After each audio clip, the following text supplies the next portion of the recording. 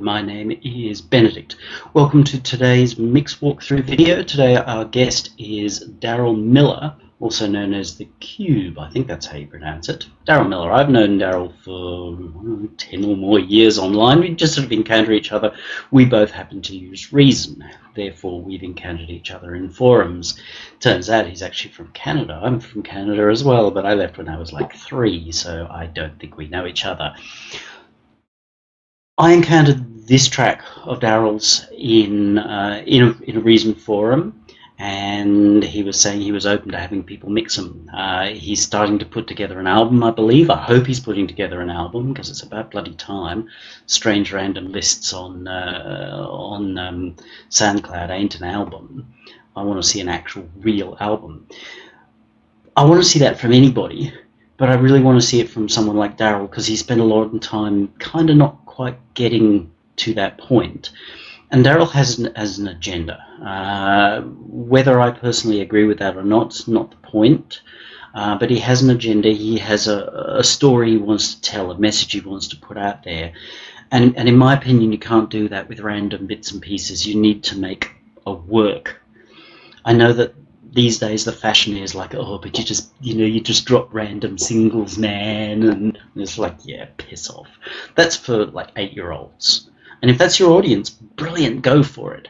But if you've got a bigger story you're trying to tell, that would have to be a book, not 3 pages here and there. It would have to be a book. You know, a lot of chapters, and the story begins, and shit happens, and other shit happens, and the end, hopefully, there's a happy ever after, or at least a sense of resolution.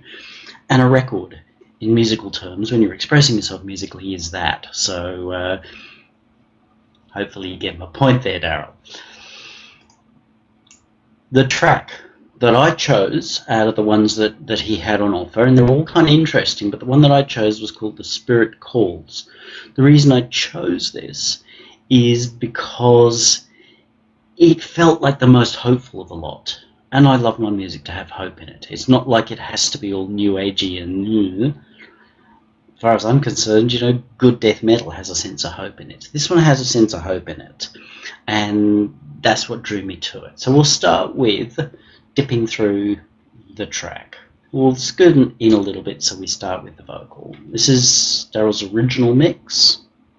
Locked inside with your fear and your pride, trying to decide, isn't it strange, continual change?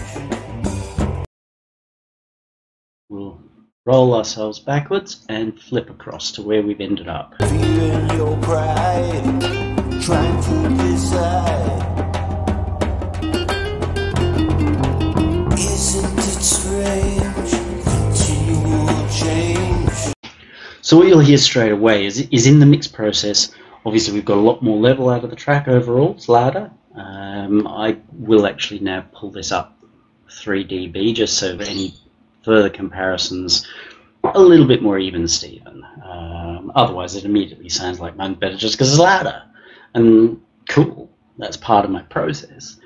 But it's a little rough to do that. And I know a lot of AVs trade on that. You might have noticed straight away there's another instrument in the mix. It was always there. We'll discuss that later. But you'll hear a lot more clarity overall. Things come through and are a lot clearer. So that to me says that I got a big improvement in the mix. I was about to say I got the mix right, but you know there really is no sense of I got the mix right. You know that's egotistical. I improved the mix.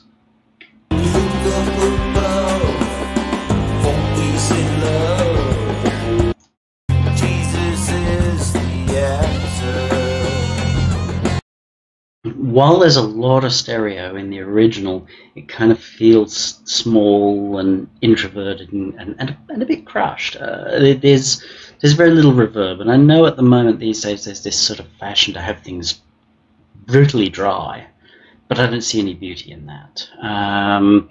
Each to their own, but I don't see any beauty in that, more often than not. This track, The Spirit Calls, it's about finding the answer. The song is a spiritual. It may not be quite the same as Swing Low, Sweet Chariot, or that traditional kind of spiritual, but it's still a spiritual. I've listened to it that many times that you ask me any question and I'm going to say the answer is Jesus. And that's good, because it means it gets in. I don't even believe in the traditional church thing. I'm an atheist, if you ask me.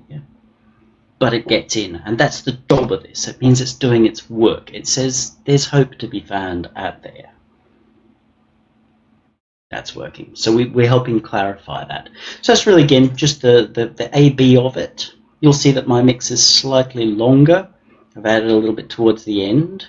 We'll discuss that later and how that came about. It was a happy accident. So before... Patience and pleasure, floating in the wind.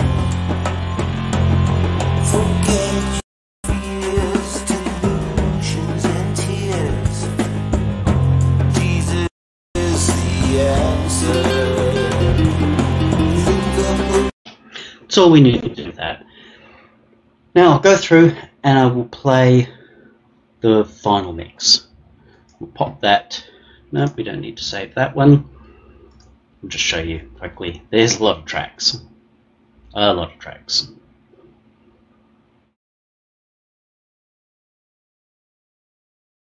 Mixer shows us there's quite a lot in here as well. So now, for people who've come across as fans of Darryl's, here is my mix that I've done for his track.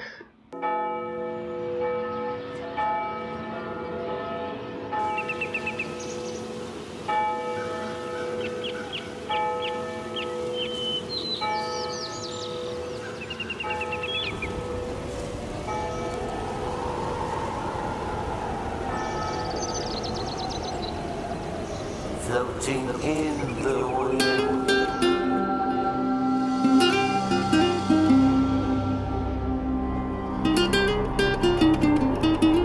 Locked inside with your fear and your pride, trying to decide. Isn't it strange? Continual change. Now you must decide.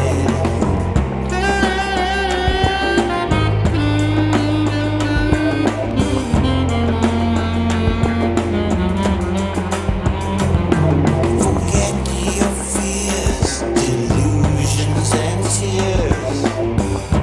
There is an answer. Look up above for peace and love. Jesus is the answer.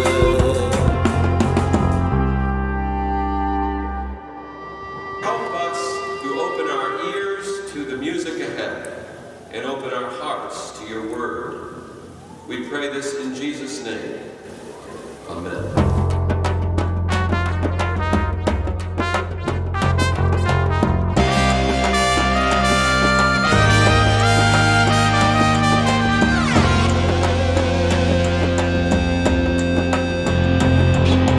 Visions of treasure, temptations and pleasure, floating in the wind.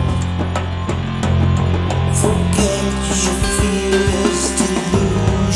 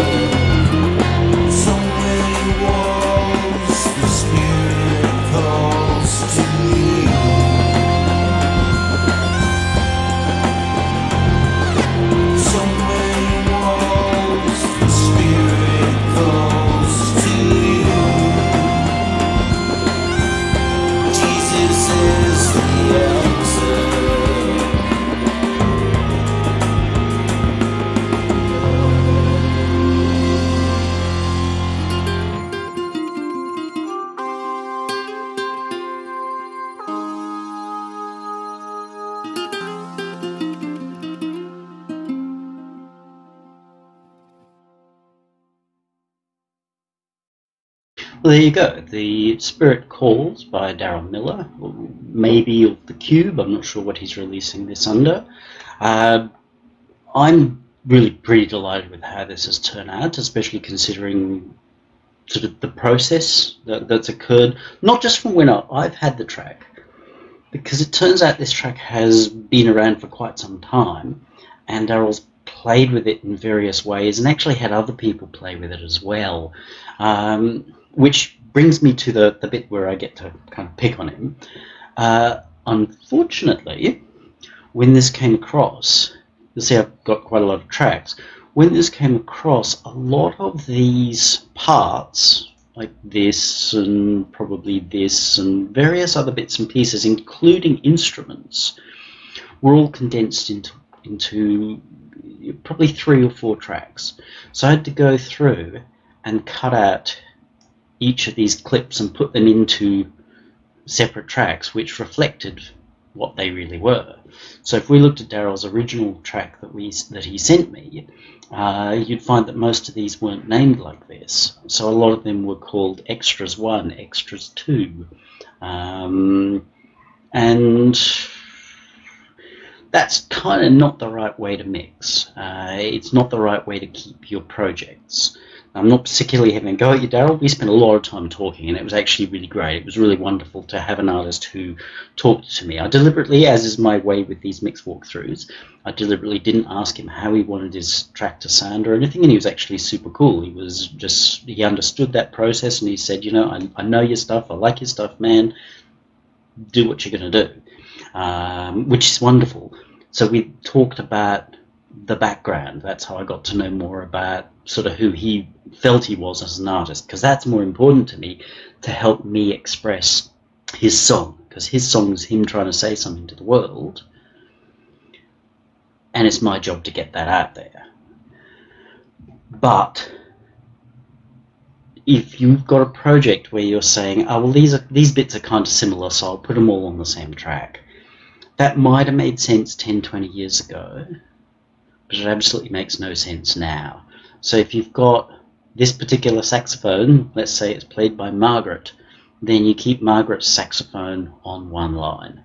If it turns out that Margaret did various different parts which are designed to sound a little bit differently, you might even put them on separate tracks again, but it's common to condense Margaret's sax into one. I can always separate them out if I feel the need, but if I go to a track and I listen to it, and now it's choir, and now it's saxophone, now it's trumpet, now it's electric guitar, that's not mixable. Also, the problem was that to solve those situations, what had happened was that Darryl had gone in and used the levels on each of these. Like in each clip, you can change the level of the clip, but it's not really how you should mix. Yes, if it's your thing, you can do whatever you want. But my advice is always very strongly, when you're mixing, future-proof the organisation of your mix. Because you never know when someone might walk into it. As I joked with him, you know, you could be working on your track. Trevor Horn could walk in the back door of your studio, go, hey man, that's kind of cool, man, in his British accent, of course, and hey, can I have a play with that man? And next thing you know, he's pulled out his electric bass and sorry, I jest. But you want to keep things as open as you can to allow for change. Now, what's happened with this track over the years, I don't know all the intricacies, and as I say, I didn't entirely want to know, is that it's gone through various versions. It started out as an instrumental, and it had various bits and pieces in it, which didn't make it through the end. Some of those decisions were good, some of those decisions I didn't agree with. But also what's happened is that several tracks have been condensed, so they've been bounced down inside audio. So there are a few tracks in here, like this guy here, what he's called Spirit Funk, which in the second part I am sure is both a guitar and a bass. If that's found sound, maybe okay, but yeah, I don't think so. There are a few other cases where things have been condensed. Now, once you mix something and you render it down into one track, there's no unrendering it. So again, yeah, 20 years ago I can understand why we might make those decisions because drive space was at a premium, but now drive space is really not at a premium. You know, you can go out and buy multi-terabyte drives or get cloud storage or whatever. So do not make those kinds of decisions that are things that you can't undo later, because it then limits your mixing options. And there were a few times here where I was limited by that. So not specifically against you, Darryl. Obviously it occurred in this, and this has a long history of revisions and what have you, which ultimately kind of becomes some of the charm of the track, I think, at least from working inside it and understanding your process a bit better. But if you don't have to do it, please don't do it. All right, so when I first chose this song, I felt there was a tiny bit of the Pink Floyd in it. As soon as I started working with it, I realized, no, it's not the Pink Floyd. It's because sometimes some of the later Floyd stuff is actually put together, you know. Davis pulled out parts of a recording from some other time and put them in here, which gives it that collage feel. This is very much a collage. The way it's written is a collage.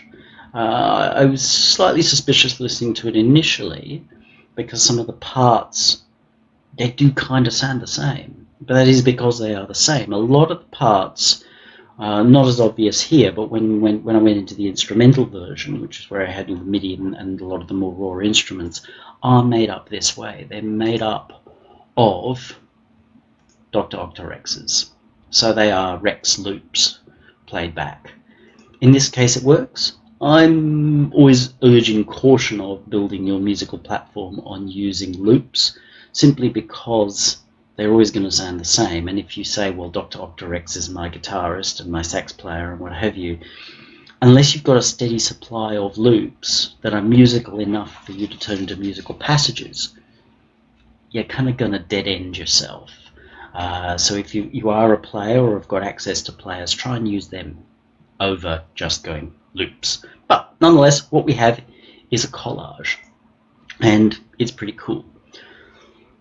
The first thing I did after extrapolating all the tracks and putting them back into an order in which they could be properly mixed, laid out on a board and all of that, just my usual things. You can see I put things in order, and even if I'm not doing anything at the bus, which I largely am not, I still put them in, so that way it just makes it a little bit easier to say, okay, that's these things, that's these things, that's these things. All organisation. Always work as organised as you can. I'm always saying that, but I'm always not seeing it done that way. Listening to the original, there was an instrument that really, really stood out for me, which was this guy.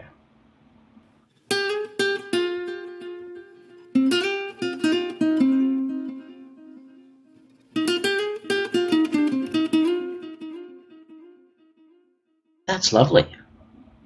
It's essentially a loop, but it's lovely. Darryl had pulled it out. Now, it's his call, it's his track. But if I'm coming into mixing it and I'm going through all the material that's there, trying to say, how can I make this tell its message the best way I can? For a song that's about hope, that's the prettiest, most hopeful part of the track. Because there's nothing else in here that sounds as hopeful as that. So where you're trying to sell hope, believing in Jesus, the power of God, the power of the universe, the power of life, I don't care how you want to justify it to yourself, but there is that thing. We really do want to have uplifting elements in there as well, not sort of down-pulling elements. One of the other people who worked in this, mix, and, well, I've got to say, it's not how I would have approached it. It was all very raw, and apparently it had an agenda with the agenda politics of the song and decided to gut that. And I think that Darryl had fallen into some of that as well, to feel like, oh, I shouldn't have some of this stuff. And you know what? That's your thing, your platform. You've got to be careful where you're pitching to a mainstream audience. You know, it's a fine line. But a fan doesn't actually have to agree with all your politics. Back in the 80s, there were a lot of bands who were raving socialists, or at least their music was raving socialist. Let's say the Style Council Paul Weller, Mr. Miserable himself. But it was generally so well done that it didn't really matter whether I agreed with his politics or not. It was still great music. Now, the good thing about that is by getting me listening to his thing, his message, it still had me think about, well, what's Thatcher really doing? Is it a good thing? Is it a bad thing? His message got across, not because it changed my mind, but because at least it made me ask that question among myself. And that's the important thing here. So if we want to sell hope, it's important that the elements of our mix carry those things as well. So I pulled this bit out and I whacked it back in. But because the check had sort of changed some structure, it was a little hard to know where. So I made the executive decision and put it where it felt right. Darryl may go, but that's not good. But it was already a collage, so I've put it in where I feel like it's right. As a mix engineer, that is actually part of your job. I'm not the only guy that says this. Here are other guys who are good at doing this kind of stuff, and they say, no, this is your job. This is my job. It's my job to find the parts and present them. So we've got that. We start with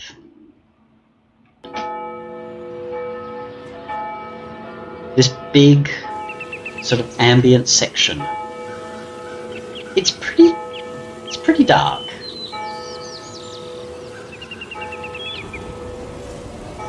I whacked all these parts into sound effects.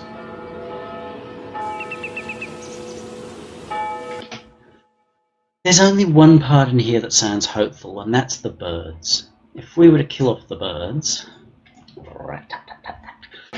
sorry, premature.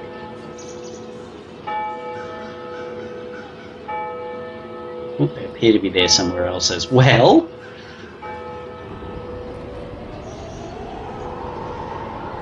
See what I mean? The same tracks they appear in several different places at once. But if we kill off the birds, it becomes quite doomy and forbidding. And I know there's that thing in Darryl's message, but if you want to show people where you're taking them. So the birdies, I pushed up in the mix and I made more of them. I made more of a sense of openness. So if we look at just how I EQ'd these things, floating in the wind. Just loop this for now. You'll see that I was pretty aggressive on this. We've just listened to birdies alone. Birdies. Easier solo to think, oh, there's tons of cool material in there. Why would I get rid of any of it? But we've got deeper sounds coming in with the synths. What was important about this was them birdies.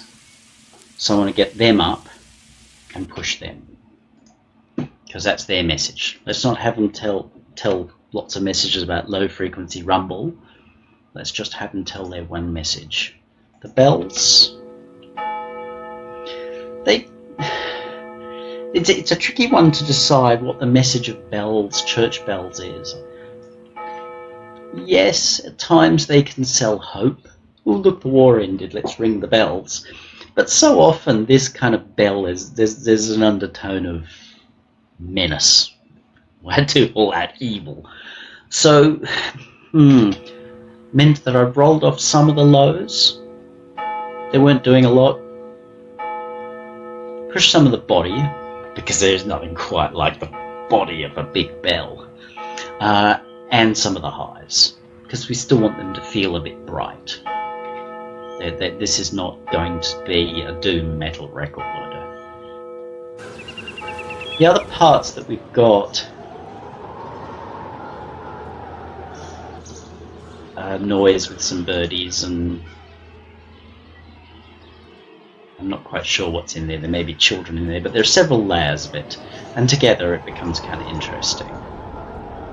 There's then a big pad.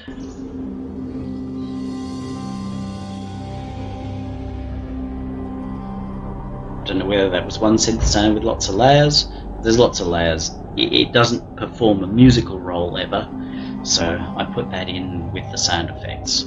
Had them all work together, and that's it. I put something else in on the same track as the preacher as well, also kind of a choir sound. I wanted those to all go together and work as a unit. I've even put in the initial vocal. Now, when we look at the rack, I can kill that, sorry, it's always hard working with one monitor. The sound effects, they've all gone through one bus, except I may have still got something soloed.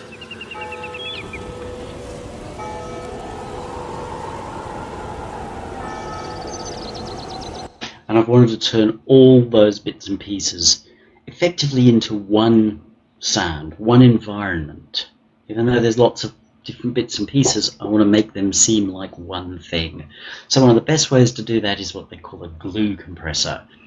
Here I have used the M class. I've given it the longest attack possible, so it's really, really slow, but I've also given it the longest release possible, so its release is really, really slow, which means that quick things will come through, but overall it's going to give that sense of this belongs together. I've also given it an infinity 1-to-1 ratio, so it clamps down pretty darn hard while still allowing the sparkly bits to come through. So it glues the whole thing together without making it feel crushed by the wheels of industry. Sorry, Evan 17. Giving it a bit of the old echo, really looking to create more of an echo than a classic delay. It's fairly small, a little bit of LFO movement, so it broadens some of the stereo feel, because obviously crushing is going to wreck some of that. A little bit of movement there just gives you that nice feel. So if we go back and bypass this, you feel like we've got a whole lot of layers on top of each other. Put that back together, they sound like they're now one sound. So it was very, very deliberate to be kind of aggressive on that, to sort of say, here, we've got this one thing, which ties together both the bright and dark elements at the same time.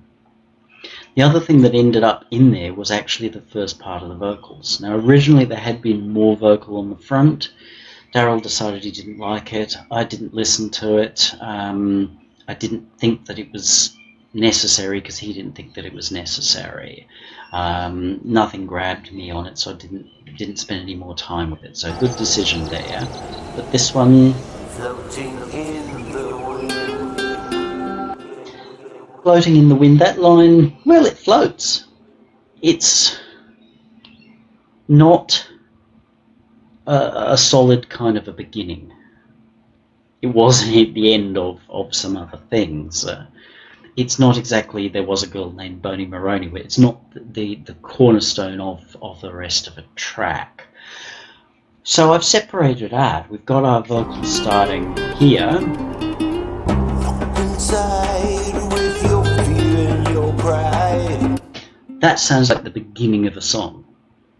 So this little bit was floating. So I said, okay, we've got intro at this point. I'll make that part of the intro. So copied the track, created another version, put it in with the intro. Now all these parts here, those pads and things I've talked about, I did nothing to them. You can see because there's nothing happening. If it's closed down, nothing's been done with it other than the kind of EQ stuff that I showed you, just to emphasize, to say, here's what this thing's doing. And then by crushing them all together, because it's focusing on what that particular sound's about, they do create this one sound without too much masking. The vocal for the intro part. Floating in the wind. Floating in the wind.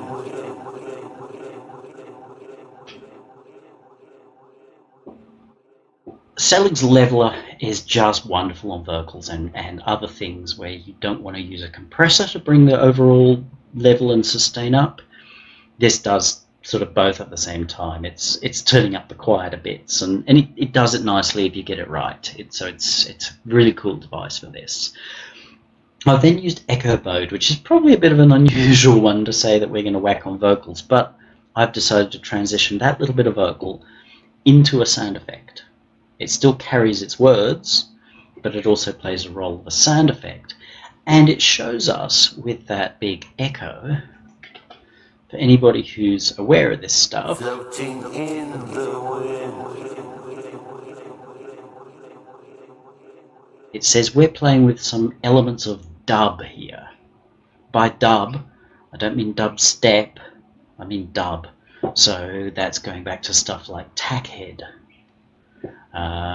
It's Tackhead tape time. So that is Adrian Sherwood, Doug Wimbish, Gary Clayle, the On-U sound system. These are the early guys playing around with tapes and samples and those dub delays and Jamaican style toasting. So we show some of our hand a little bit early, and by putting it through a slightly unusual process, which is a frequency shifter rather than a pitch shifter, then it lifts it out of reality a little bit. So that's why that process there, because we're all sound effect at this point. Floating in the wind. You don't really hear the dub delay that strongly because we then come in with this lovely guitar. We need to do that because that intro is fairly long. In terms of if this is the first time you're hearing this artist, that intro is quite long. If it were a single, leave that on the album version, you'd have to have a single edit. I don't see this as a single though, but I think it can make a lovely album track. So we give our sense of hope. inside with your fear and your pride. In terms of the mix, I went to the vocals, discovered that unfortunately they'd all been printed down.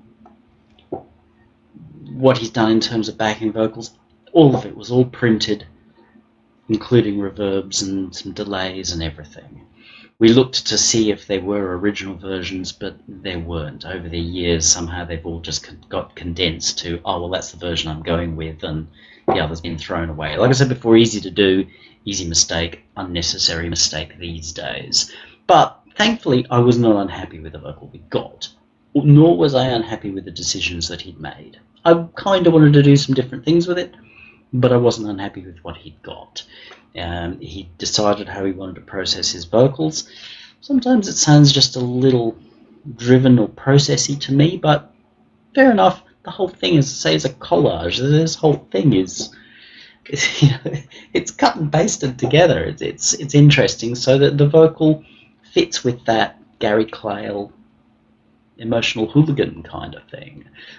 So no dramas there. So I started working with the vocals and then really felt troubled by the drums. A lot of people will work from the drums and the bass up.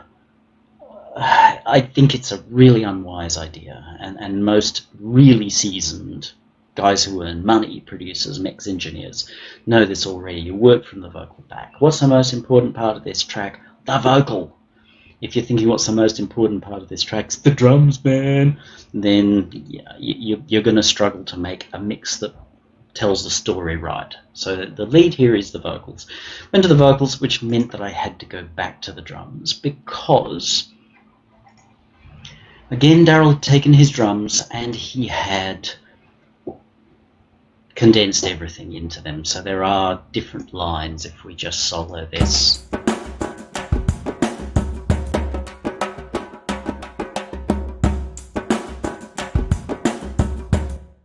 So the separate parts I can't manage. I've got a drum mix. That's it. The problem that I had was, in terms of the mix, they were really kind of bright and overly detailed. So if you listen to them on their own, just going, oh, how detailed are those drums? Yes, you'd be like, wow, cool. But I don't want to listen to drums. I want to listen to what the song's about. So I actually went in there and did the opposite of what you would normally do. I rolled off some of the highs from pretty low down, gave a little bit of a boost in the mids. That's the area that everybody's going to be cutting everything else, so you're really quite safe to push that through, and it gives some of that samplery sound, papery kind of sample player sound, and a little bit on the lows, but I didn't go too low on this. There's not much super low on that, and I didn't want to go too low. Again, because a lot of this stuff didn't have super lows on it, and nor did I see any sense in having big rumbly subs running through this. It just wasn't the way. So the first thing I actually had to do once I started working with the vocals was move the drums out of the way. So one thing was to EQ them so that we still have clarity, but they settle back into the mix.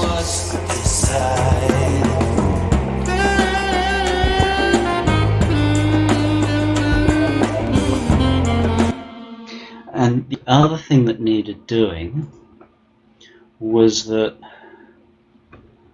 they had been panned outwards tremendously. Like if you listen to the original drums,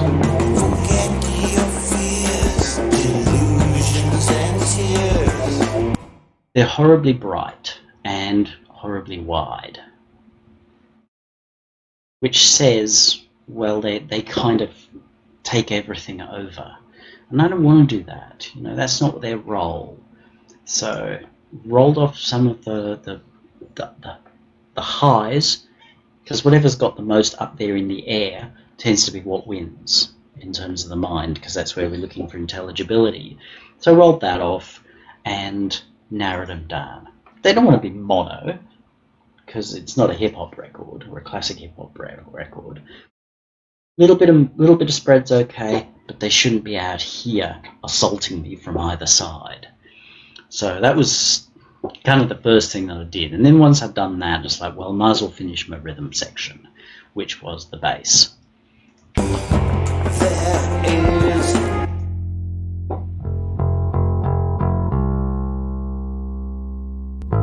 Yep, I looked at the usual, let's put lots of welly on the bottom end.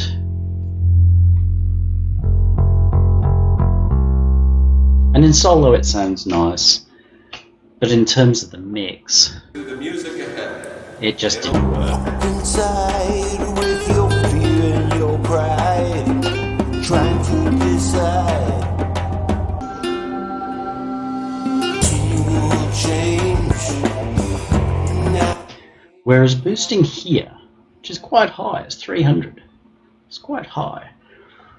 We're using some of the advantages of that, what I talk about all the time, of boosting your first harmonic and boosting second or third harmonic or something, which tends to pull up the other stuff.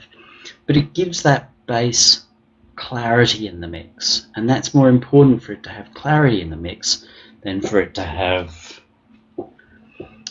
Also, whilst we're working on clarity, then gave it a little bit, again, around where the drums are happening at the 1K mark. So they're both allowed to sit right in the center of that frequency spectrum. So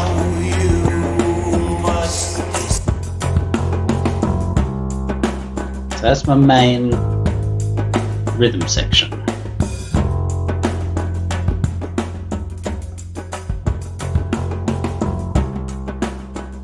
You see, I'm putting it through one of these master bus compressors. The master bus compressor sounds different to M-Class. Different for all, to get my grammar correct. Don't quite know why. Whether it's deliberate, I don't know, but it has a different sound. It has a more old school kind of sound. It's got a sort of 70s dirty old record sound, which is cool. In the right situation, it's cool. I've made a whole record where the only compression is this guy on the master bus. Again, I was looking for glue, but I was prepared to be reasonably aggressive.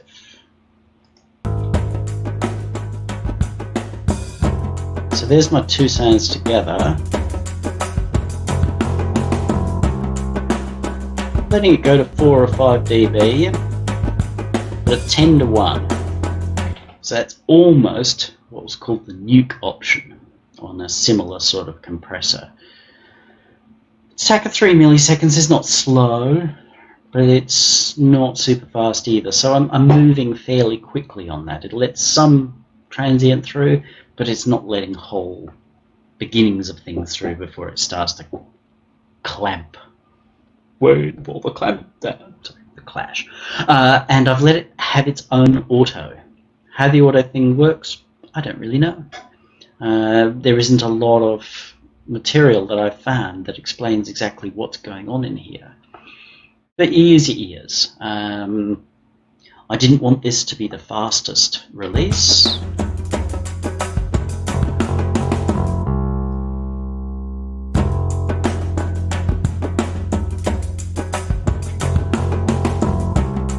Whatever the auto does, it means it moves and changes. And I want these two together to feel like they move and change. So I've used this creatively in that way to create a sound and a feel that I want. That becomes the center of this track, and then we're going to kind of clag all our extra parts of our collage onto that. Something that also came along with this was this Spirit Funk line.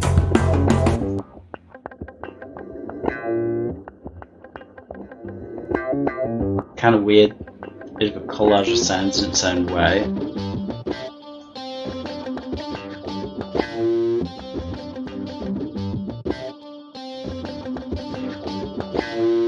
I rolled off the lows because I didn't want it interfering with the bass.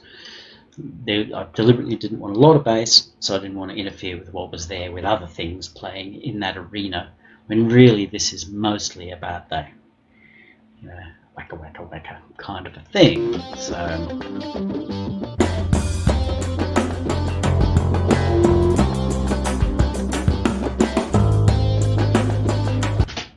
that makes our rhythm section.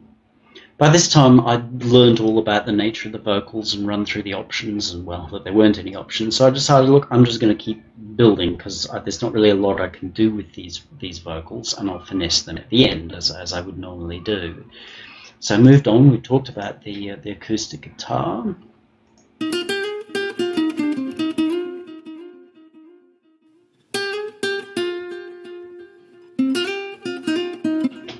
Very tempting with this to play on that sort of pin sharpness on top of it. You go, oh, it's an acoustic guitar. Let's really use those highs. But you know what? They just spear through the mix, and they sound, well, not scratchy, but kind of pokey, like sticking pins. No, not so cool. Even though I really want to feature that instrument, it needs to feel warm. An acoustic guitar can sound very hard and brittle, or it can sound sort of warm and organic, and it's probably the most warm and organic part of this whole mix. Therefore, we really want that to have that sense of clarity, because it's about hope and lightness. It is the dove, but we don't want it to be sort of brittle and scratchy. So rolled off the real highs, rolled off that point in the 1K, because we know we've got our drums and bass coming through, and it always sounds papery up there. There are times where I would deliberately use that, not that much, but in this case I didn't want that, and I also just wanted to boost the body. That's the body, you know, that wooden tissue box thing. That helps bring that sense of warmth out in this instrument.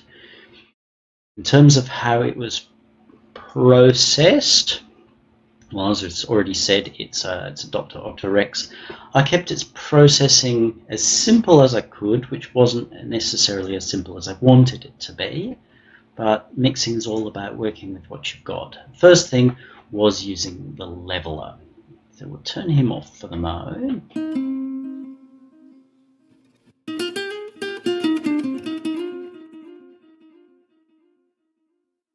Just turn off these two.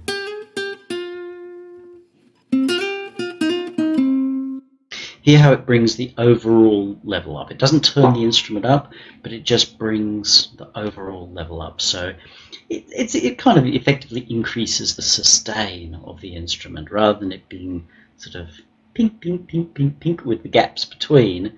It allows you to feel like you're hearing the string and the resonance of the strings and the body as we go through. So we could do that with compression, but again, I'd rather do that with the leveler, with turning the quiet bits up.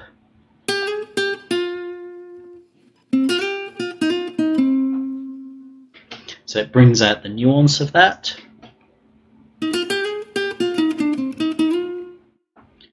A little bit of quartet. I like this new device.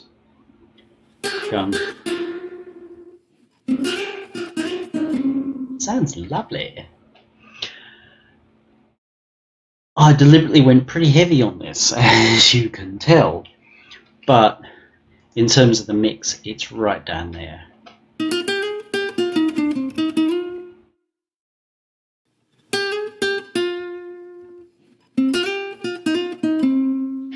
So we're just looking for a little bit more sparkle. And I've definitely turned the sparkle knob to nuclear warfare level. This is the ensemble style patch, but I liked the feel so long as it was subtle, because I still wanted this guitar sound, even though it's a sample. I wanted it to feel like it was happening there in front of us. And then last we've got our delay.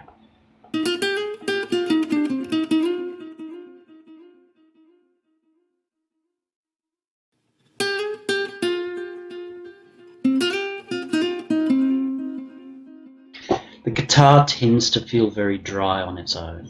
If you put a lot of reverb on it, then it just sounds washy. Whereas using the echo, and I've got quite a long timing on this, I went out to a quarter beat, a little bit of feedback, a little bit of diffusion, it just softens as it goes, a little bit of filter so that we're not hearing the bright pingy parts of the guitar coming back at us too much. Very little LFO, because I don't want to have this big all stereo and everything. There's a tiny bit of that coming off the quartet, and a tiny bit here, but we don't need that much. And a little bit of wobble there. We're looking for not quite a perfect digital delay, but fairly close to that. And in terms of the mix, floating in the wind,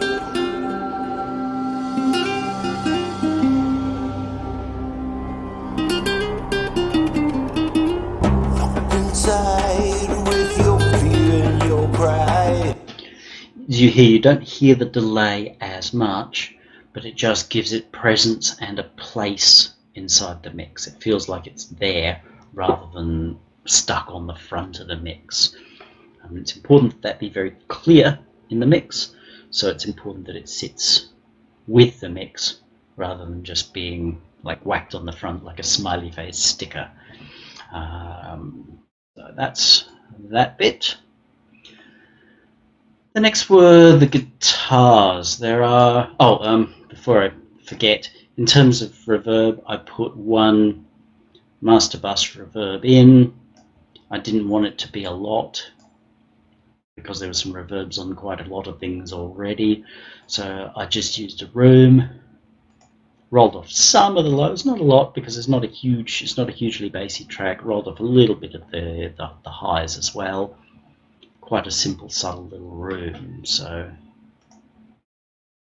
if we're looking at our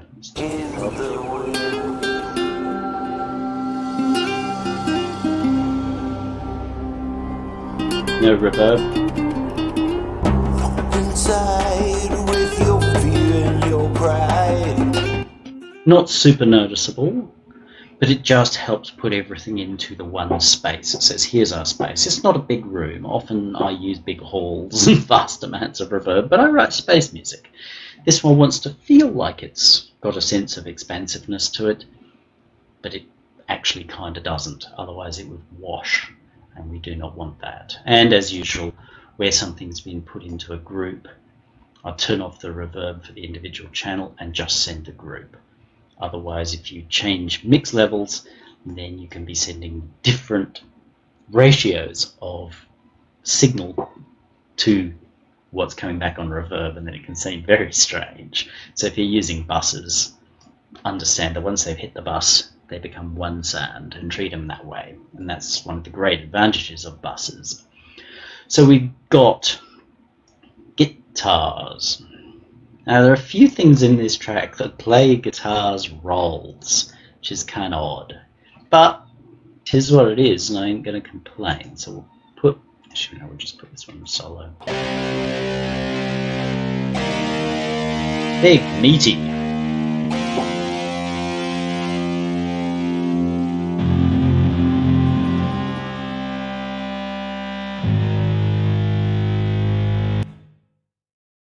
You hear the raw sounds quite muddy.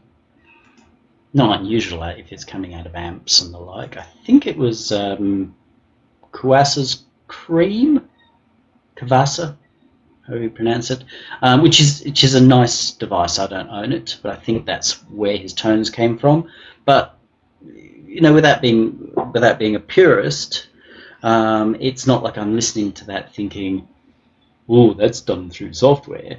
It kind of sounds like one of those weird black knobbly cabinets with a ghastly speaker in it. So to get it through the mix, Treasure, temptations and pleasure, floating in. see, it just modifies everything. Whereas if we pull this up, Temptations and pleasure, floating in. we've got our bass down here. Remember, we boosted that at 300, so we've got our bass down here. We don't need our guitar doing a lot down there. I've not rolled it off. I've not hacked it off, because that would be unkind and unnecessary, and then we'd end up with a wasp in a jam jar, which we don't want. But I've said, well, what do we want? We want that. And so that's what I've pushed through the mix at that point, right at the sort of 2.5. Really push that through the mix so you get the feeling of the big guitar without it having to muddy up the mix. That's about all that guy does. Next one, guitars 2, is here. There are a few of these. They're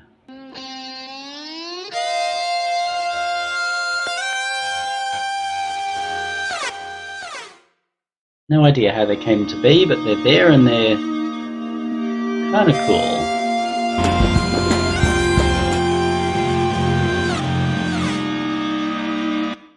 So that's the kind of spice that you do get with a guitarist. Now, I get the impression from what Darryl was saying that he can or has played guitar. So whether he played them, don't really know. Would be interested to know. So Darryl, if you want to share, feel free to type that into the YouTube box down below. Nothing's happening on these guitars here other than very similar sort of trick on the masters, which we'll look at in a mo when we get there. So the extra guitars, then there are these pair as well.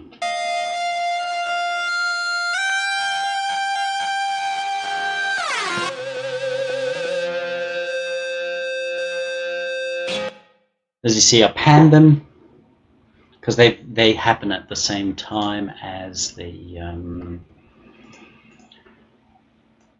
main guitar.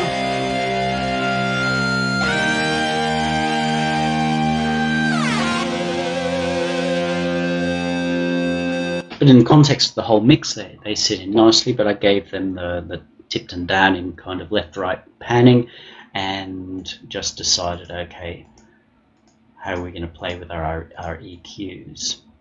Yes, that one's in a similar sort of space, but it's more the one which is right in the middle of things. It says you're going to listen to me whether you hate me or not. That's a thing that you're allowed to do. So that's our guitars, and overall in the guitars, once I put them into the bus, same sort of thing, one bus compressor.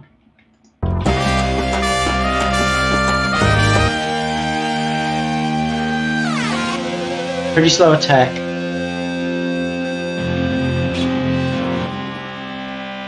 And a release, nowhere near as brutal on the ratio here. Really just looking to push them together, and by doing that you get some masking as well. So when the sort of solo parts, the bits happen, they partially mask or push the big chords out of the way. They just sort of go, nope, down you go just that little bit. So it helps manage the levels overall.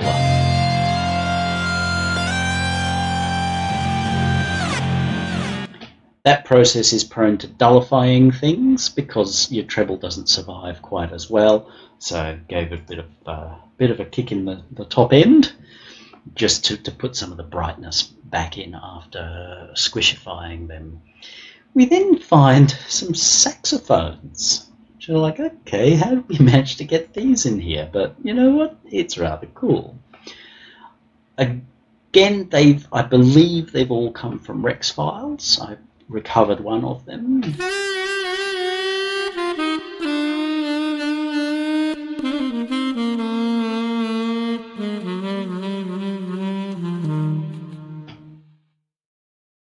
How cool is that?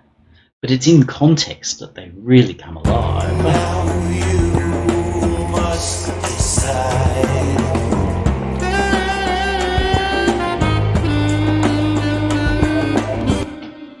So to me, there's this great contrast in the material.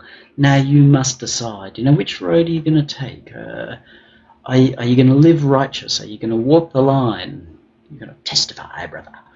Or are you going to go back into the seedy life? Saxophones often say the seedy life, and this does that beautifully without being tacky. It's very easy to be tacky with saxophones. And that says that. It sort of says, here's Skid Row. Are you going to go upstairs, or are you going to go back to Skid Row? Reading a little bit more later, whether that was deliberate or not, it seems to very much match some of the story in some of the backstory of the artist. So whether intended or not, I'm delighted that I read it and played it this way. In terms of making the sound,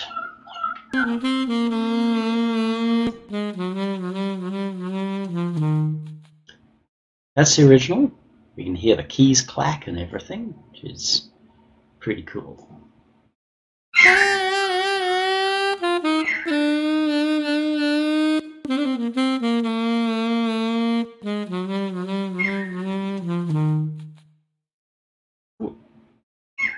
Oh, at this point, you probably notice that there's a little bit of a pop at the end. And you might be thinking, Benedict, why didn't you get rid of that pop? I only did it once or twice. This is a collage record. Whether it's intended to sound like a collage record or not, it is a collage record, so I'm not going to try and pretend that it's not. I'm actually going to take advantage of or play to that. So where you've got little pops when your section finishes, rather than getting rid of them all, I've left most of them there. And so Darryl may be like, but Benedict, when I gave this to you, all of these, each one of these tended to be at a different level, and they all had fade-ins and fade-outs. I tell you, one of the first things I did, once I separated everything out, was I did a select all. So I'd got every single one of these selected, and I set the level to 0 dB, the fade out and the fade in to 0. I wanted to know what I'd got. A couple of things I fixed, but most of it I didn't, which helps play even more to that sense of collage. You're probably not sitting there, well, if you're an average listener, if you're one of those people who likes to pick on everybody's work in forums, yeah, whatever, go for it. Actually, don't, because I'm not interested. You've generally got nothing of value to say.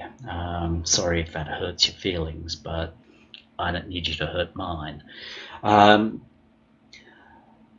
The feel that we've got by putting all these things together, some of that really comes out. I learned the value of that when I was listening to Kraftwerk's Man Machine record.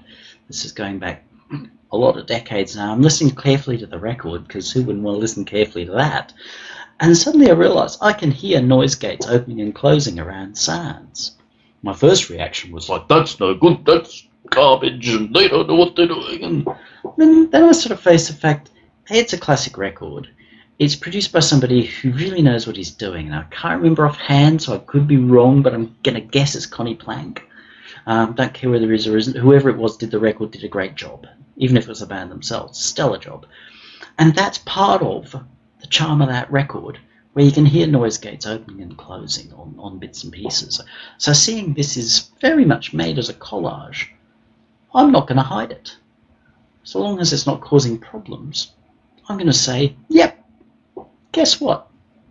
We cut these things out of a magazine, we spread some clag on them and stuck them where we wanted them to be. Now, in terms of the processing that I did on this, first thing I reached for was Scream. Ran through the different algorithms.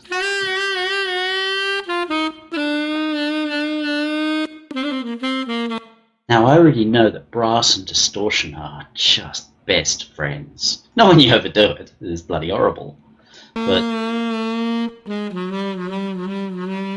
yeah, it brings out the body and the detail of that sound. Not so much that way, but tube.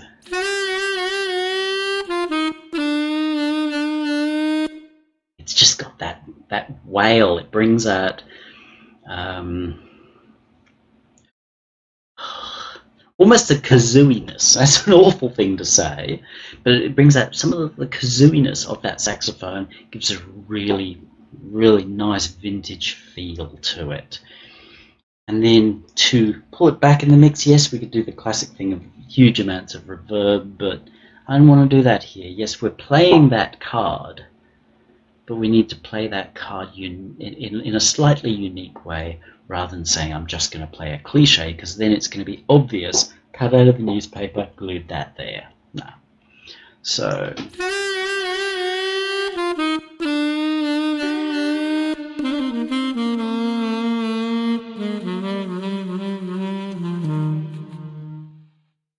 now, choosing neutron wasn't a case of me going, oh, I'm going to get neutron. I'm sort of going through going, yeah, it needs some kind of delay, but I don't want it to be the cliche. So I've got something which is kind of around that. I saw the neutron and I thought, you know what, that's capable of doing some nasty things, but it's capable of getting some beautiful things when you get it right. Can't say I'm super good at getting it right with this fella. It rarely survives in the mix. But I put it in, and you know what? It just sounded great.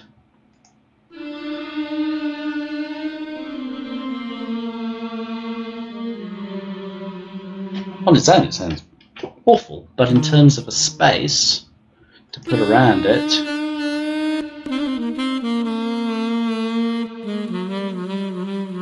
it's not a reverb, it's a sort of a smearing of what's gone on over the last second. Just kind of smeared around, and that works beautifully in here. It brings out that sort of seedy, everybody doing it to everybody else kind of feel. So it actually achieves that feel even better than if I'd just gone to the cliche. So again, before,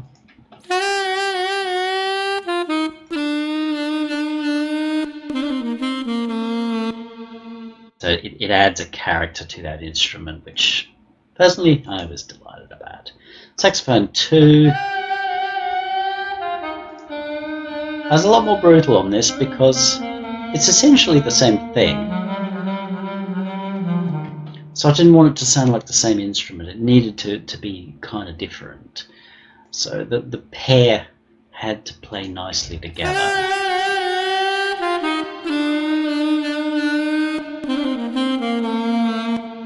With the main saxophone line, I pushed that papery kazooie sound.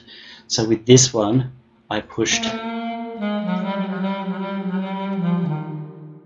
an echoey, muddy sort of sound. So I pushed it into this new filter, which tends to drive everything. Rolled off tops. So it was already, what I did was already there. Let me turn this off.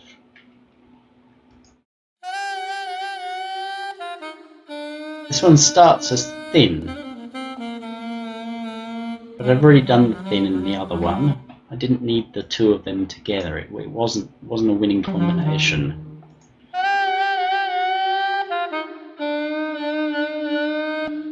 So I've let my first sax go high and made this one go low.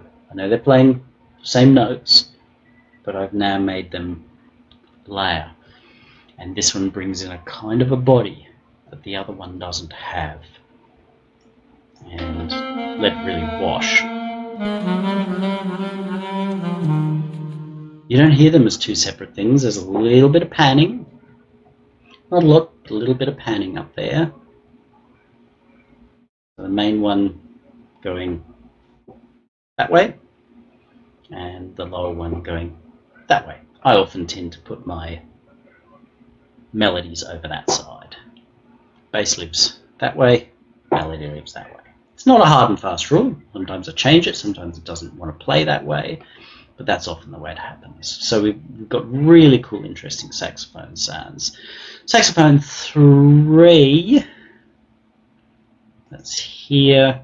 Oh, this is actually, I found where some or all of the saxophones came from. Now this was already there. It was only used once, and it ended up in saxophone 2 because the processing felt right. You know, it's like, oh, okay, we're visiting that part of the space again. And then I found that this in the original, and I just thought, yeah, I want to use more of this. I mean, that's just lovely. This is a really nice saxophone squeal. But I had to differentiate it from the other ones. So where I processed the other ones, I took a different path on this one, and that path was to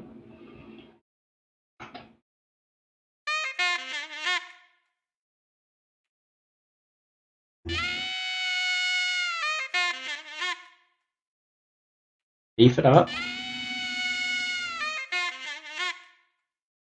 and put the echo on it.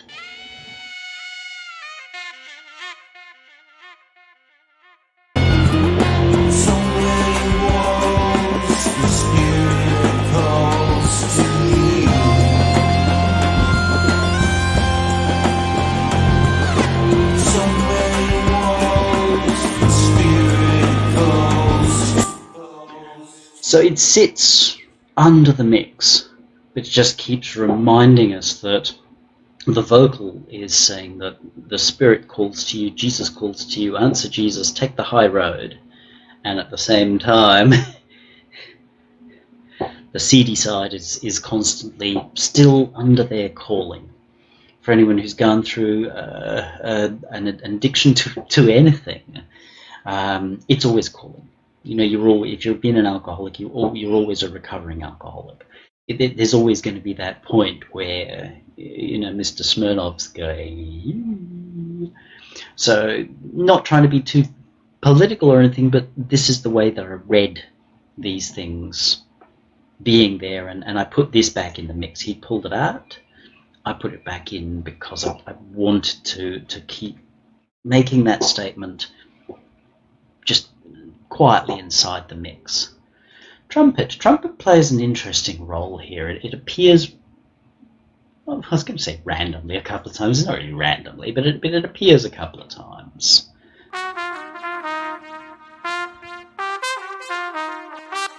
as we come out of the break. Hearts to your word. We pray this in Jesus' name. Amen.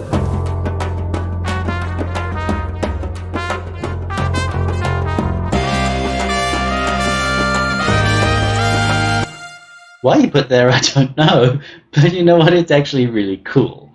I love brass, and not only is it a really cool sound and a really cool line in the situation, but it somehow transitions us back into the piece, which just stops dead in the middle so that we can hear some words from a preacher, as you do.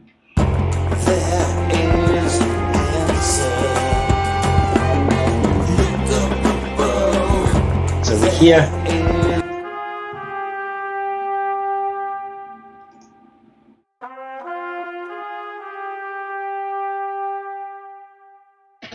because we're coming to an ending in this section. Now this is where he put his trumpets. I may have moved this one. I honestly can't remember. It's been a busy day yesterday.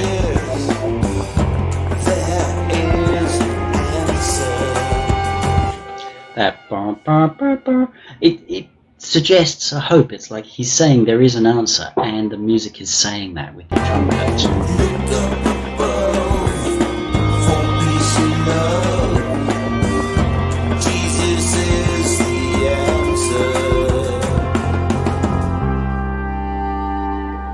So Jesus is the answer, and then we've got this really nice musical response. Jesus is the answer is the call. Now he may see that as being the response. Whatever should happen is Jesus. But musically, I don't quite know who did this, as I said, whether it was there or whether I put it there. I know that I definitely made something of it being there. I then turned Jesus is the answer into the call, the question. Because at the beginning, we don't really believe this, do we? Oh, Jesus. No. Jesus. No. So when somebody says Jesus is the answer, your natural reaction is, I don't think so, buddy. So by turning it into a call, we've given a response there, and it's a nice calming line, but it's open to open our ears to the music ahead and open pastor who says, hey, open your mind, try something different. So the trumpet's pretty cool. What I did to the trumpet was I wanted to give it a character rather than it just being a sample, assuming it was a sample, whether it was or wasn't.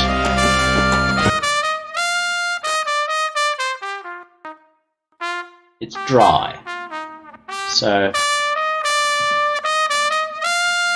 again with the leveler, just to make it more complete and bring up the body, and the same very much with these. The leveler has a wonderful ability to bring up a lot of the body, because it's turning the quieter bits up. It brings the detail out in sounds without making them louder. Compression kind of destroys detail. The leveler actually improves detail. And then just an echo. Oops.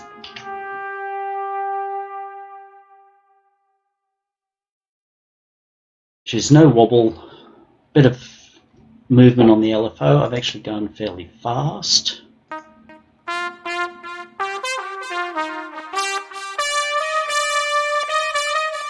You can hear how that sort of creates that kind of distortion that you get with farting through a piece of tin, and particularly if you're using something like a mute, which messes with the movement of the bell of the instrument. So emulated some of that, given it a little bit of drive just by using the echo, the delay there as well. So a bit of overdrive, a bit of flutter on the tape. It gives it character, and it's a character sound, so it wants to have lots of character. Next, sound. Strings. Now these are strange strings. For me, strings are going to be all. But this is not what I got.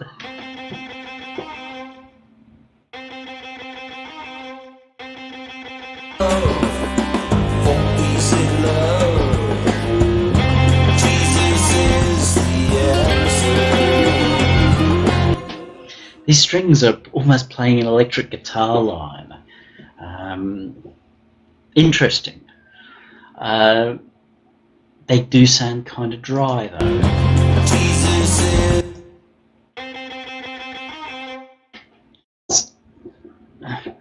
So I figured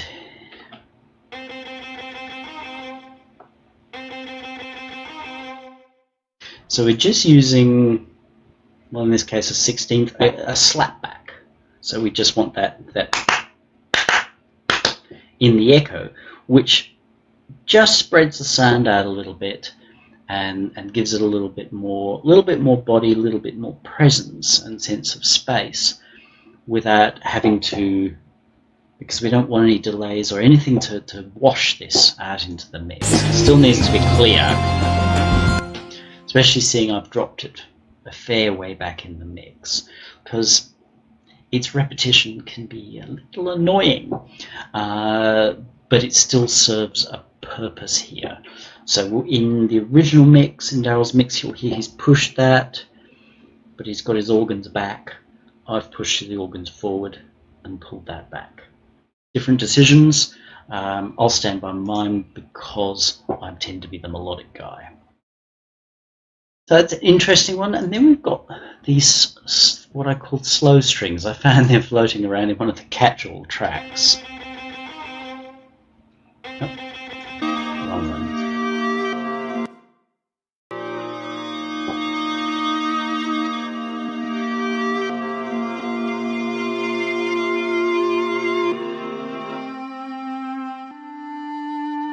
So nice broad EQ to just bring out kind of everything, but centered on the 2K for clarity, because the only role they play is in this lead up to the breakdown.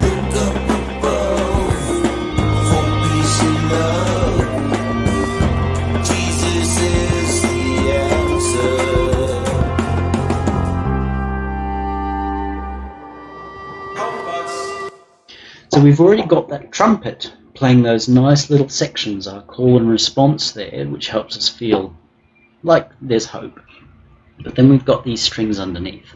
I don't want to push them too hard, but at the same time the strings are just starting to give that sense of lift. Often as you're starting to do that lift, you're then going to go into the bigger thing. You start to lift and then you hit them with the chorus. In this case, he's said, no, we're just going to stop the track and I'm going to play you this. But that's cool, because he's raised us to the point where we're starting to feel hope through these growing instruments, rising instruments, and then starts to show us something. So that's cool. I like that. The slow strings, the processing was interesting.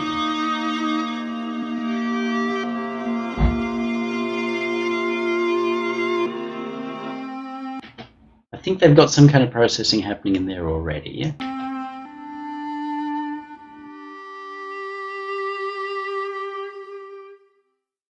So it was more about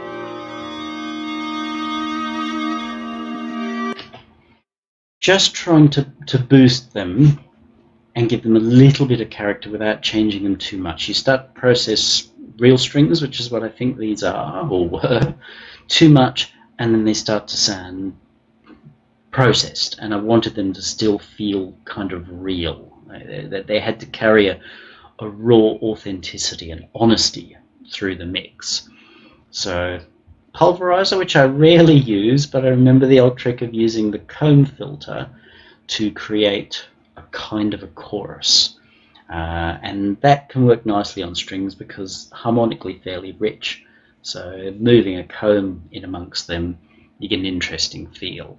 Gives them a little bit more stereo, so they sort of tiny bit of that movement onto the volume. So again with the stereo, so it just gives them a little bit more movement on the outsides of the mix. Tiny bit of squish, tiny bit of dirt, so that they have character.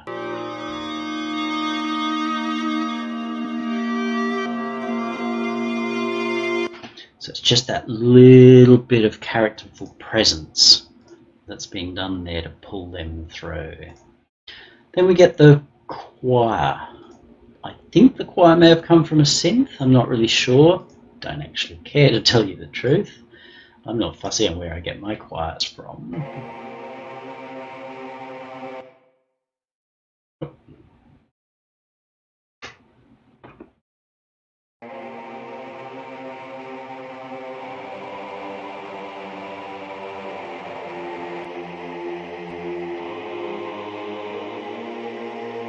Sounds like a synth to me.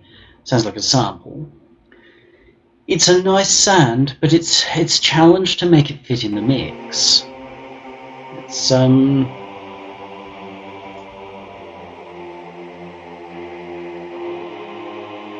do this to make it sound really nice, so we can boost the sort of the throat and the air up here, makes it sound nice, but then it still somehow doesn't want to sit in the mix properly. So where things are causing me some frustration, I will tend to go to my friend Scream.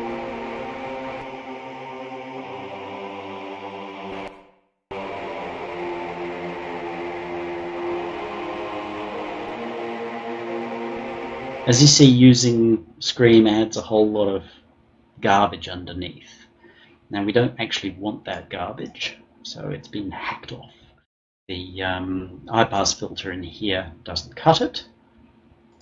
It's relatively polite. I didn't want to be polite in this case, I just didn't want any mud in that bass area. So it makes it a more characterful sound.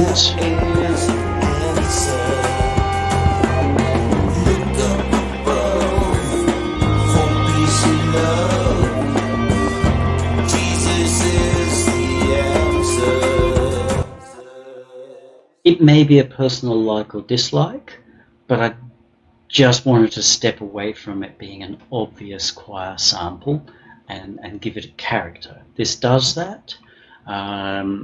It's always going to be tricky to balance a choir like that in the middle of a mix like this. So whether you agree with my decision or not, fair enough. I did play with the levels just a bit. So rather than controlling the level into Scream, just controlled Scream itself. Could have probably just gone with the fader, but I rarely think to automate faders. Isn't it strange, continual change? Now you must decide. So it creeps its way in, rather than just, I'm here. Because I felt like it was very much sort of switched on. Now I think it might be one of the ones where Darryl had originally, done some sort of fade in, but I did mine. I toyed with this, didn't like it as much as just letting it creep its way in. It's a sound that you could listen to the track lots of times and not even realize it was there. But remember, this is the bit where we're going up to that, giving that sense of hope. It does get out of the way here.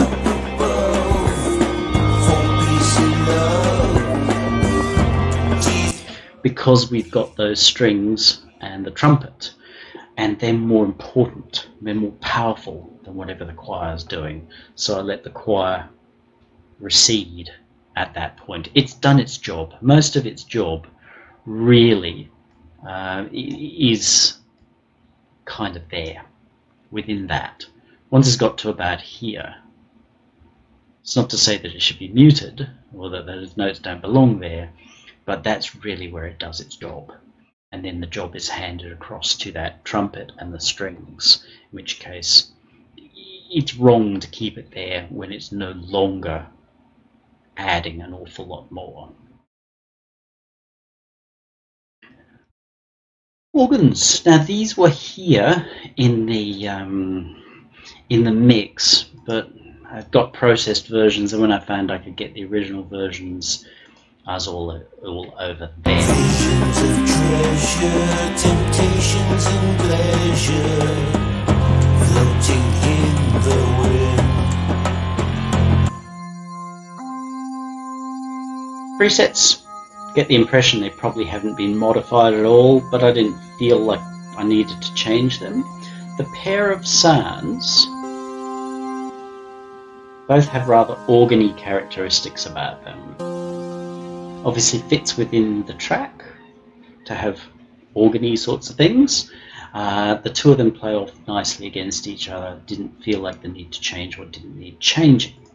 However, what I did want to change was that I wanted a tiny bit of left-right pan on them, because the two lines belong together. I think in the audio that they were turned into one instrument, which I understand, but I wanted a little bit more control. So a tiny bit of pan, tempting to do again the tipped and downing pan and right, but this is not a sound that's meant to dominate the mix. It's a filler, it's a pad, it fills, and it gives more authority to the second part of it, because the second part of this track is where we're really pushing home that Jesus is the answer. You're troubled? Jesus. You've got Jesus. Yep, Jesus. So these provide that kind of authority to the mix at that point. In terms of what I did, as we all know, additive synths can be a bit. So I've just backed some of that off. We don't want to get rid of too much of it, because one of the cool things about additive synths is that they're, but we don't want to overdo it. So I've given it some nice presence. This one in the sort of mid to higher mids, rolled off the tops. Its fellow more in the mid to lower mids, rolled off the tops, so that they can sit inside the mix more.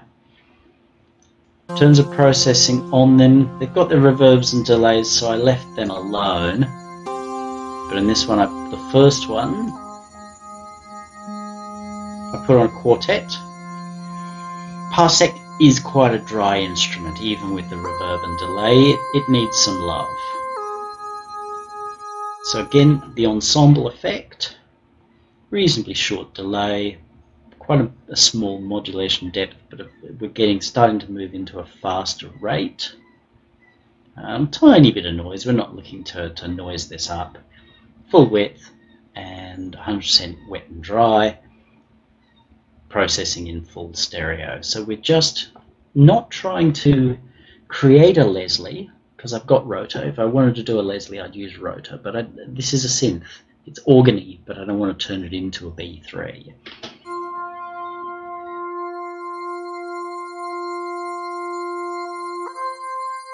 So it adds a bit of width and a little bit of organic movement.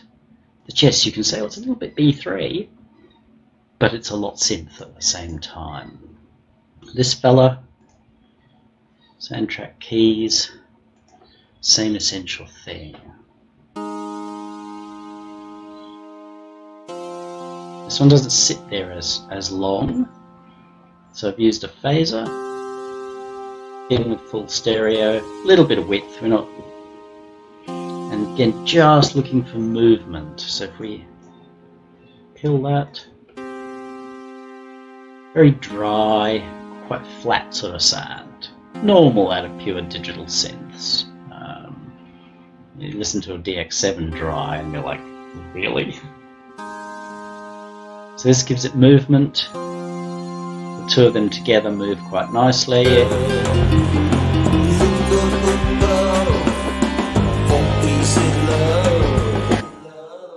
The idea being that they sit, you can hear them in the mix, they're not on top of the mix, they're not leading it. We've got a vocal, we've got a guitar, we've got various other more important things like our saxophones and what have you. We're getting to the bottom of the pile here, and they just fill in, and they do it nicely. Jesus is the answer.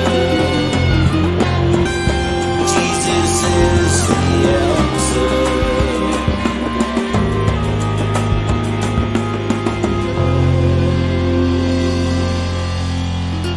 I love that sound on the end. A lot of it comes from a guitar, but it actually sounds quite synthy.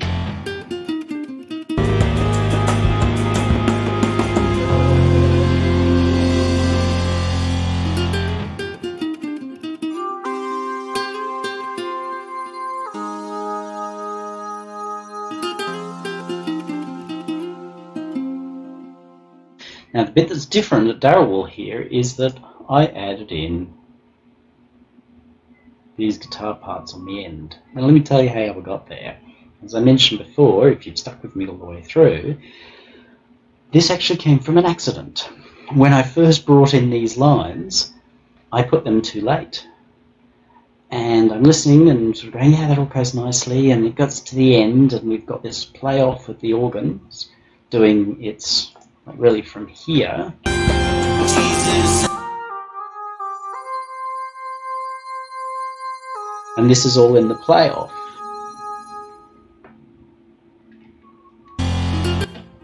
And I thought, the song doesn't finish properly. It just kind of stops. So I got this guitar, which I was loving, and at this point we've got a really busy, full mix, and we haven't used that guitar. Remember, that's our kernel of hope. Now the reality is, if we're really trying to sell Jesus is the answer, what are the odds are that we've really 100% closed the sale with about 3 minutes? Probably not. I used to sell automobiles. Could I sell a car in 3 minutes? Probably not. A lot of times people came in and they already knew this is the thing that they wanted to buy. They've got the make, they've got the model, they've got the colour, they've got everything, even the accessories. But did they walk in and within 3 minutes be sitting there signing, saying, here's my credit card? No. It is not human nature that we do that. It's a failing. It's a failing of us that we've already decided, but then we've got to prevaricate. I referred to that process as winding our clock down. Now, have we converted people to believing that Jesus is the answer, or that trusting in the way the universe works, trusting that God's on our side, trusting that life itself has a plan, and that if we let it do its thing, it's going to work out well for us? Have we believed that in 3 minutes? Fuck no. I'm 50 and I'm still struggling with that, even though I know it.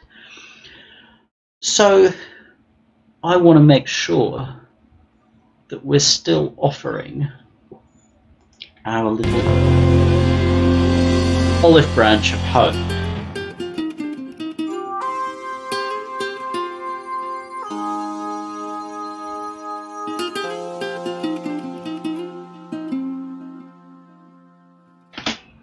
So that we finish nicely, because we don't want to just, bloop, I'm done, leave the building. We want to encourage people to come back so that they can do it again. Because the more times that they hear that Jesus is the answer, the more likely they are to start to open up to say, you know what, maybe trusting that what I can't manage myself and just kind of putting it over to a higher power, maybe, just maybe that'll help. Bad for an atheist, eh? So I added that part. Executive decision, but I think it makes the piece finish far more nicely than just coming to the end and going, yeah, Jesus is the answer. I've solved all your problems. I can go home now and eat Smarties. This is all our intro stuff that we talked about before. Vocals. So it just brings us to the last part. I know this is long, but the whole idea of this is that I can walk you through and explain all the decisions that were made.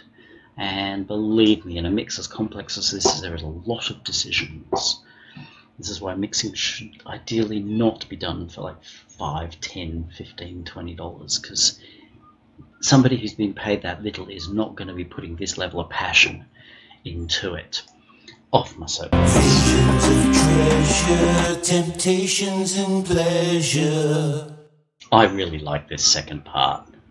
The second part to me it's the great part of the song. This is okay. Your fears, delusions and tears.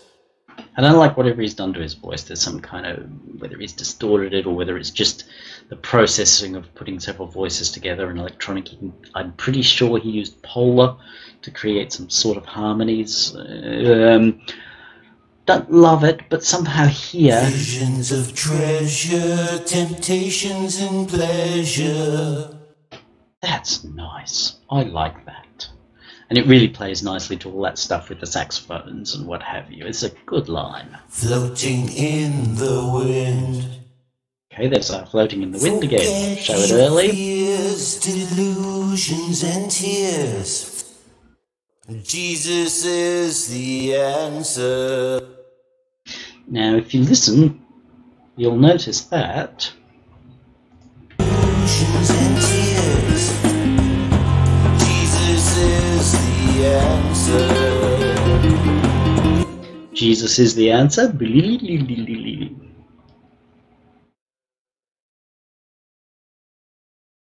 Should never have taken it out, Darryl. Look up above for peace and love. Jesus is the answer. So I had no backing vocals because they were printed in. So go with what I got. And that is this. Floating in visions of treasure, temptations and pleasure. Floating in the wind. So a little bit of processing Forget here. your fears, delusions and tears. Jesus is the answer. Wind. Forget your fears, delusions and tears. A little bit of de-essing. I actually have no problems with having a fairly sibilant vocal. I know a lot of people have a real problem with it. So I've de-essed, I've gone a little on the mild button, because otherwise I often feel like de-essing strips some of the coolest part of the vocal out. But Salig's de-esser, it's a doddle to use.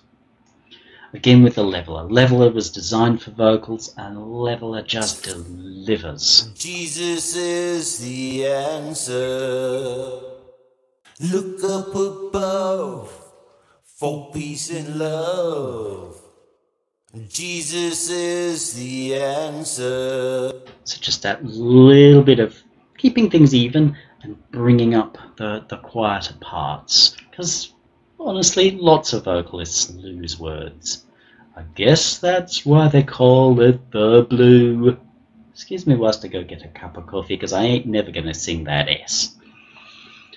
So the level is really great for that. And then some people put saturation on everything. I have used it on a few key things here. I find it kind of compounds and sometimes it's a little excessive, at least for my taste. For peace and love, Jesus is the answer. That little bit of the saturation, which really is a beaut, it's worth trading off an email address for. That little bit of adds a nice kind of presence and sparkle here, which is good because this has been processed already, and I'm trying to pull out the sparkle in it. So that's what was done to the. So many walls, the Spirit calls to you. Forget your fears, delusions and tears. Jesus is the answer. Look up. As you hear, there's already reverb there. That little tiny bit of extra. Yes, we end up with a reverby vocal all around, but I'd rather a reverby vocal than one that's drying up my nose. All this kind of like inside songs.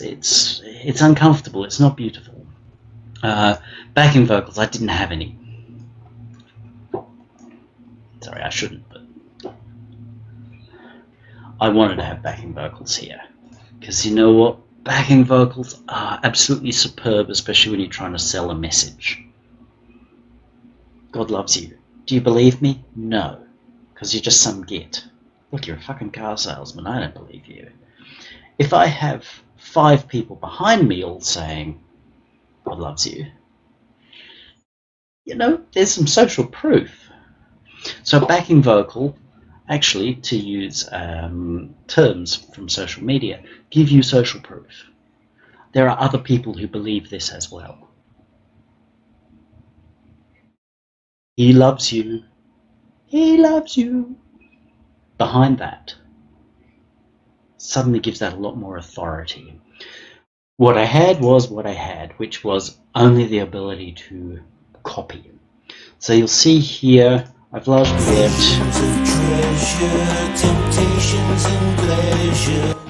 what feels versy, and then what feels chorusy.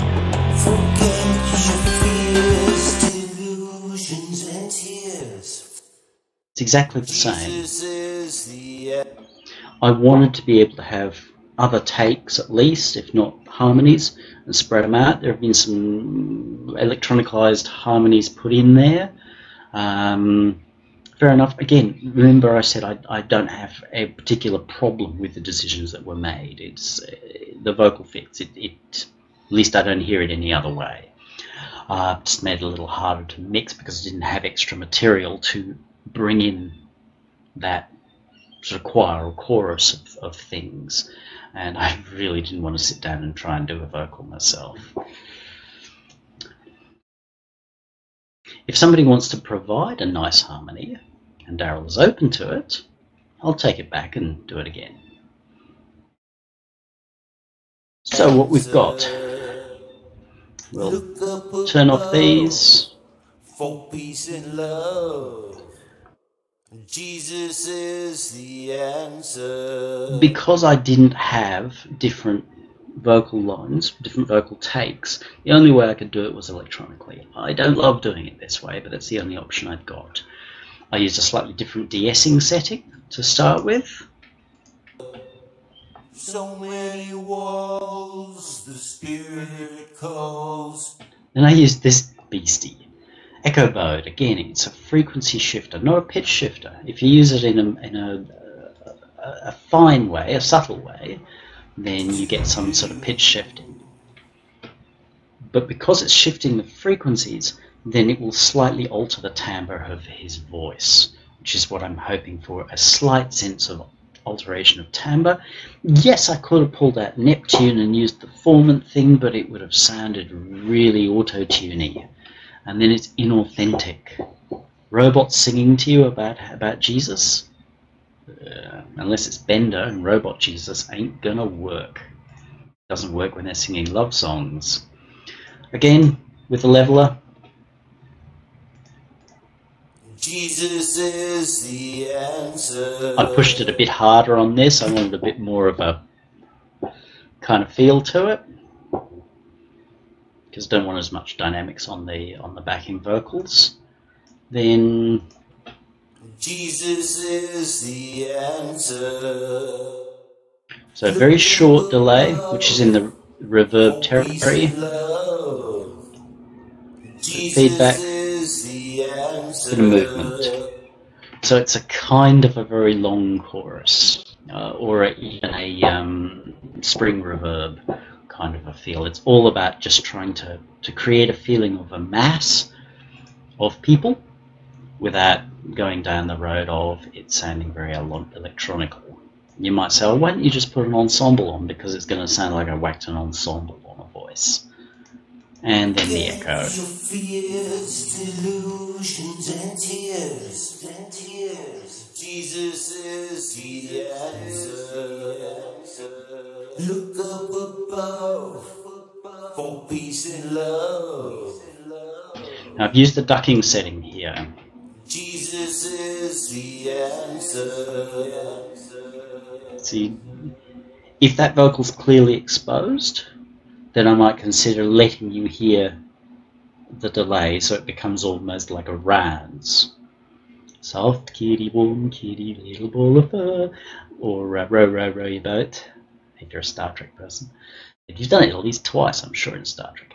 But seeing this as sort of the backing vocal and it's not being featured, then I've used the duck so that Look up above for peace and love.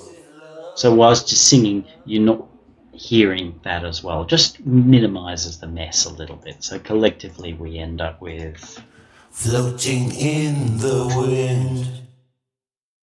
Forget your fears, delusions, and tears. Jesus is the answer. Look up above, floating in the wind. Forget your fears, delusions and tears. Jesus is the answer. Mixed back, because we don't want our backing vocals to swamp our main vocal. We want them to push him up. Here's this guy, he's got something worth listening to. The whole idea of your backing vocal. Again, the same thing with the compression. So Jesus is the answer. very slow in all responses. For peace and love. Jesus is the answer. Just leveling off and pushing them back together a little bit. That's the whole mix. That's the whole lot there. There's quite a lot of little bits and pieces, and because it's very much a collage, each part had to be dealt with in more detail, because that was a whole instrument. That was a whole instrument. That was almost a whole instrument. That was a whole instrument. Rather than if we sort of say had our guitar line all the way through, we'd probably go, okay, that's it. Oh, and there's a second guitar. We've got two instruments. No, because each of these has flown in from somewhere else. Sometimes each one of these instances is an instrument in its own right. Like these two are not the same instrument as that. I've put them together, but I had to deal with them separately rather than saying, okay, that's my trumpet sound, I'll let it do its thing. I've had to do extra work. That's okay. It's one of the intriguing and fascinating things of working in this style of production. Yeah, that's basically it. So it's a massive mix that has a lot going on its own terms. In the end,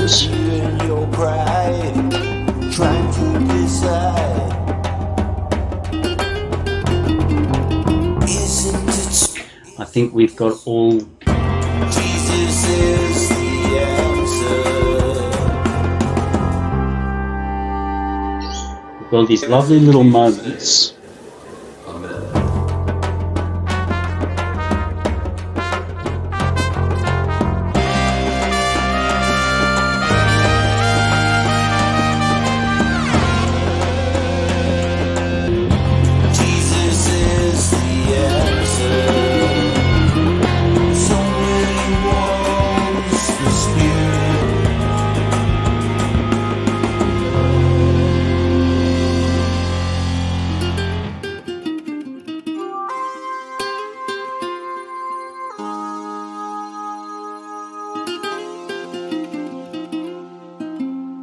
Sorry, sort of like the highlight reel there. But we've got all these lovely little moments that will make you want to listen to the song again. They're the reason I chose this song. If I didn't like it, I wouldn't have picked it up. I picked it up because I liked it. And it makes me want to hear that again with all these little moments, which allows me to be fed the message. So I hope you've learned something from it. These are always long. This one's probably a little bit longer than some of the others, but that walks through every single decision. I don't think there's any other decisions that I made on this in the 6+ hours that I've worked really solidly on doing this. Go back again, have a listen to the ABs. You're going to hear a lot more overall level, a lot more detail, a lot more finesse, and hopefully you can understand the story and how it fits together in there as well. Would love to hear your comments down below. Thank you. You have a great day now. Oh, always the reminder, if you have something that you want me to do a mix work through on, please be in contact with me. I don't guarantee to do everything that comes my way. Something I'm dying to have, if you happen to know somebody who's in a metal band, I'm dying to get a metal track as a mix walkthrough. You have a good day now. Thank you.